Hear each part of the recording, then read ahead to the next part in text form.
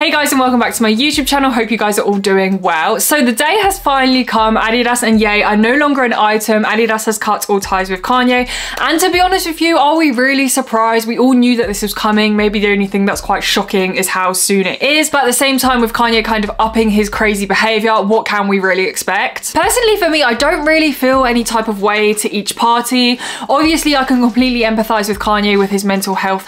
But at the same time, when you have this kind of repetitive behavior, I feel like it is a choice he made at the end of the day, and you have to deal with the consequences. And I feel like at the end of the day, this is what he wanted. So to be honest with him, it probably works in his favor. He's gonna lose out on payments, but I feel like he has set a long-term vision. I feel like before all of this, maybe even a year ago, or maybe even more, he already has plans of doing this by himself. So I feel like this is all just part of his kind of a bigger plan. There's a bigger picture outside of what is just happening now. He already started with clothes and things like that, but I think, you know, he just wants to expand. That's my personal view of what kind of I think his long-term plan is. And obviously for Adidas, they are going to be losing a lot of money, a lot of sales. I mean, the contract was supposed to be to 2026, so that is a lot of money we are talking about, especially with November and December coming out. Obviously today's review is the Yeezy 350 V2, which is the last Adidas Yeezy, which makes this even more special.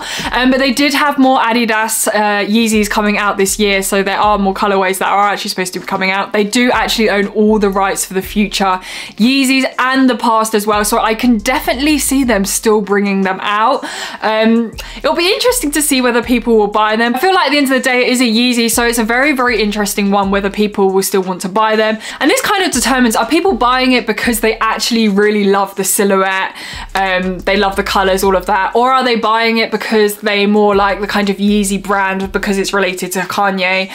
So I feel like that will be really, really interesting to see. But yeah, Adidas, yeah, as I said, it's 2022. I feel like, you know, they already make some kind of similar copycat versions of Yeezy. So I feel like, you know, they're already going down that route and people are still buying them. They're still making money. And, you know, Adidas was here before Kanye was born. So I don't worry for them at all. I feel like they will recover and, you know, they'll bring out other cool shoes. I mean, if you just take a look at the slides, Adidas released those Adilet slides, which are very, very kind of similar vibes to Adidas Yeezys. And they have done so well. They're more accessible to people. So that's just an example, you know, of the future of what can happen. So what I'm really interested to see is the kind of aftermath of this, the kind of ripple effect it is going to have. I don't know if Yeezy prices are going to go up because these, I guess, are the OG Yeezys.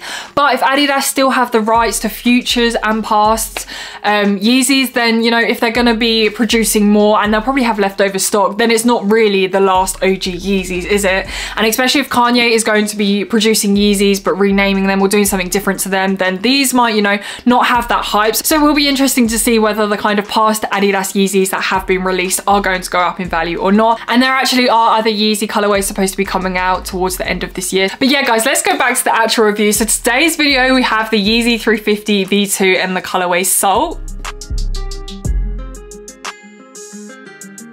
So starting with unboxing, this may be the last time that you actually see a Yeezy box that looks like this, but as I said, we will just have to wait and see. So we have the standard Yeezy box, which obviously has the 350 on the top. We have the pull-out function, and then as you can see here, you can see the colorway and also the sizing. So here we have the Yeezy 350 Boost V2 in the colorway Salt. These are also known as the Jade Ash colorway as well. So as you can see, we have the standard Yeezy 350 silhouette. This is very, very similar to the Slate colorway, which also dropped quite recently. I do also have a review on that one as well. However, obviously one of the main differences is the color. As you can see, we have this kind of turquoisey, light turquoise blue color, which is absolutely stunning. Usually I'm not really a fan of colored shoes, but I feel like for Yeezys I can always make an exception. I don't know why. For me, the color works so well, and I feel like it's not too much in your face, but it is at the same time. So in the recent year, Yeezy have changed their upper materials. We still have this knitted material, but they've definitely made it a bit thicker, a bit tighter, and that's probably because it is made up of recycled materials. And as you can see, we do have these black speckles. One thing I must say is that compared to the Slate colorway, compared to the most recent colorways, you can definitely now see more of this speckled black. Across the outer side of the panel, we obviously have this black stripe, which I absolutely love. This definitely, for me, I feel like is the OG,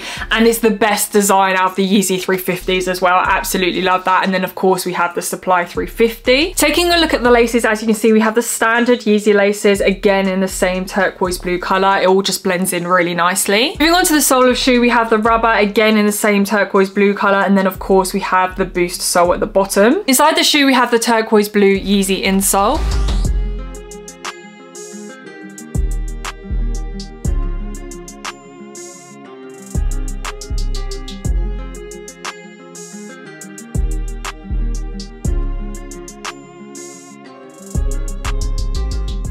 These came in at £200, $230. As I said before, it's going to be really interesting to see how much these are going to be in a week's time, in a month's time, in a year's time, in 2 years' time. If I was going to recommend any Yeezy model, then I would definitely recommend the Yeezy 350. Personally, for me, I just find it so comfortable and I absolutely love the silhouette. I feel like it goes with a lot of things. Also, another thing about Yeezys is that I do like some color with them as well. So for me, this color is absolutely dreamy. In general, if it just wasn't on a shoe, I just absolutely love this color. Sizing wise, you do have to be careful with, depends on what kind of model and what year it was released. Any Yeezys that have dropped this current year, I've had to size up one whole size. So if you are looking at getting a pair of these, you need to size up one whole size at minimum. I could even do an 8.5. So usually I'm a size 7. I got these in a size 8. They do fit, but I still feel like they are a bit tight. After one of my previous videos where I reviewed the Yeezy 350 in the slate colorway, basically the same as this, but in a different colorway, I was talking about the size and I had a lot of recommendations in the comments of what I could do. I have tried taking the insole out and I still feel like they're actually a little bit tight.